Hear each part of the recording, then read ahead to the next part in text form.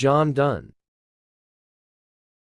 John Donne was an English poet, scholar, soldier, and secretary born into a recusant family who later became a cleric in the Church of England. Under royal patronage, he was made Dean of St. Paul's Cathedral in London. He is considered the preeminent representative of the metaphysical poets.